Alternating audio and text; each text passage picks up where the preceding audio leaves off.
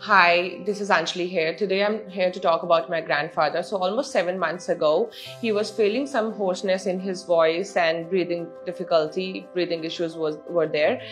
So we been to few doctors and we were told that okay, he has viral infection and he had been given few medication for viral for like 5 to 7 days and he'll be okay. After having those medication, he could not relieve. This is the high time to consult a good doctor.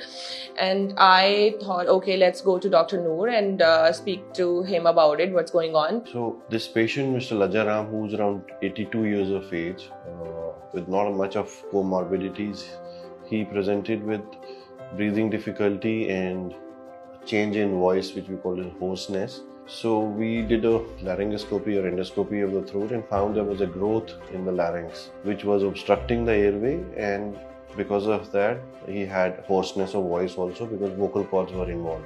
He is 82 years old and then he took him to OT and did his biopsy, and unfortunately the result came positive, and at that time that we all were devastated. We had a detailed meeting with our radiation oncologist and medical oncologist team members. Because of his age, we could not give him chemotherapy and the disease was limited to larynx only, so we decided we'll irradiate the neck, and our radiation oncology colleague Dr. Robin Khosa, he planned and did the radiation treatment.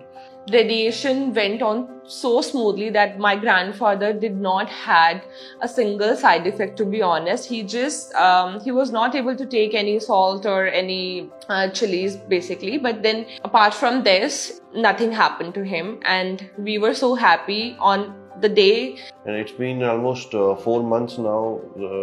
He's doing very well. His voice has recovered. We've removed the tracheostomy tube. He's breathing well. His speech has become absolutely normal, and we are thankful to him that he trusted us. Thank you so much, Dr. Nooruddin Malik and Dr. Suresh Singh Naruka, for always there for me and treating my grandfather.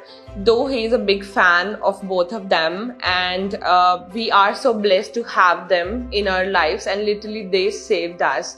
And the services I got from Apollo Hospital was just brilliant.